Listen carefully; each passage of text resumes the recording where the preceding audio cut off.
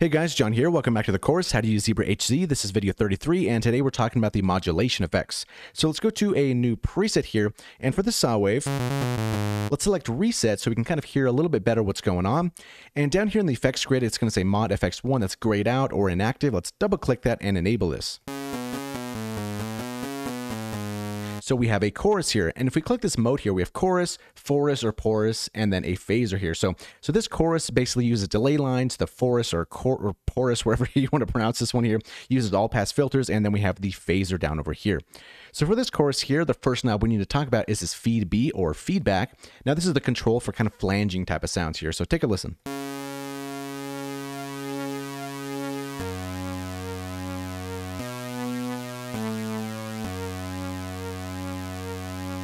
And then we have center down up here. So depending on the mode you're in, chorus or Phorus, porous, whatever you want to say here, is basically going to be the delay time or the all pass cutoff.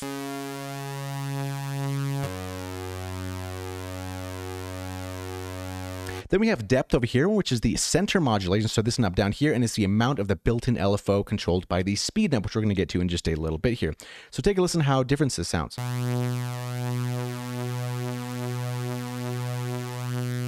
So you see all the way at the top here, we're getting quite a wide depth of this chorus effect here. And bring it down, it's pretty subtle.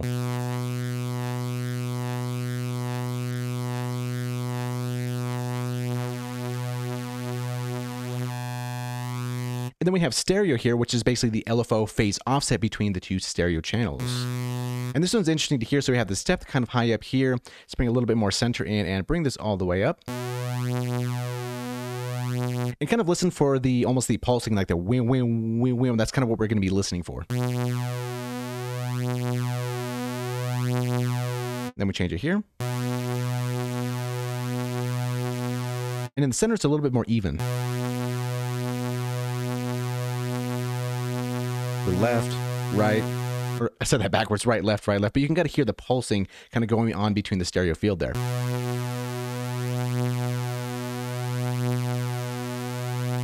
Like those two waves kind of hit pretty quick there.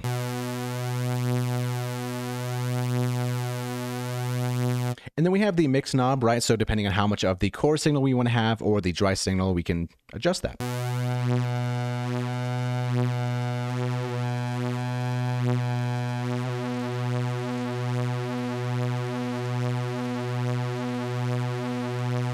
And then we have our speed knob here, so take a listen to the changes here.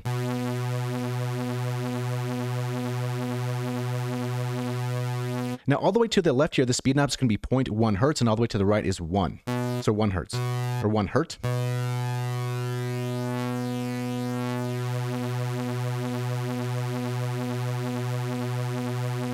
And then over here we have quad, which is basically the volume of an additional chorus with its own LFO.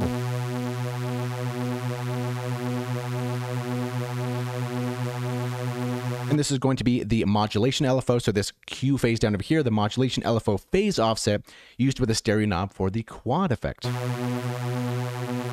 So you can go pretty nuts here with this chorus here. And then over here we have the EQ, which is kind of nice here. So we have the toggle on and off here. So something to note about this EQ is this is happening between the dry signal and the wet signal. So if you kind of want to preserve something, maybe some low end here, this is kind of what you want to do.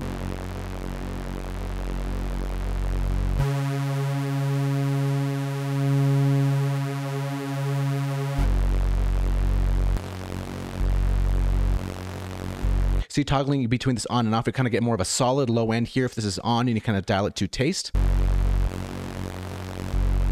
And we even see that solid low end down here, how it's much brighter here. And the same is true for the high frequency and the high boost as well. Something to keep in mind though, so let's go back to an init preset here, reset this.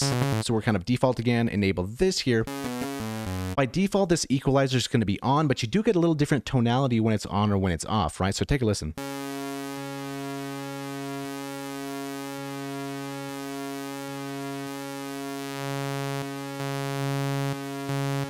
So really, wherever you put these different knobs here, you're still going to get a little bit of different sound with this EQ on or off. So something just to kind of be aware about, or be aware of.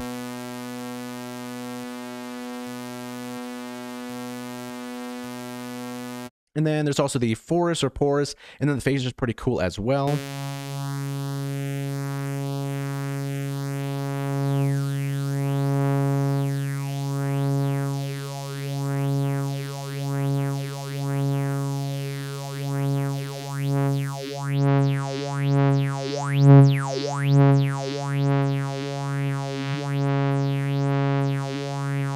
So you have a lot of fun to play around with as well.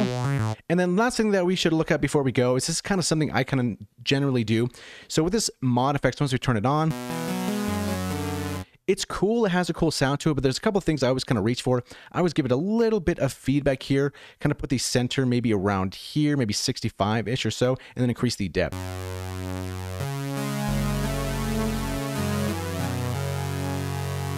Then maybe give it a different envelope here.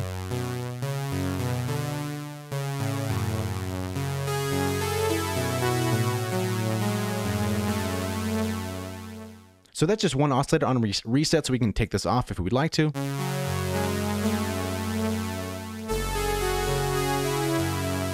And then maybe preserve a little bit of our low end here by boosting it a little bit and kind of finding the spot that we like. Maybe something around there.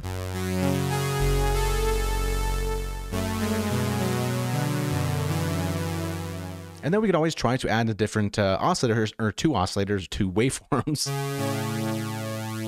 Give a little bit of detuning.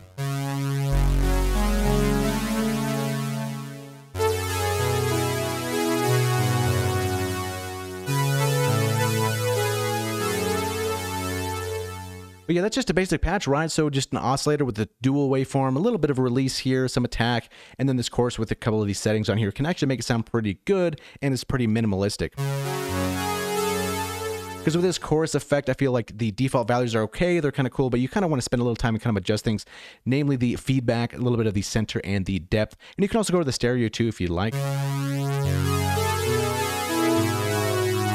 Kind of makes it a little bit bigger, or even sneak in the quad. That's kind of fun to do as well. So yeah, that was basically the modulation effects. A lot of fun to play with. Hopefully you learned something. Thank you for watching, and we'll see you in the next video.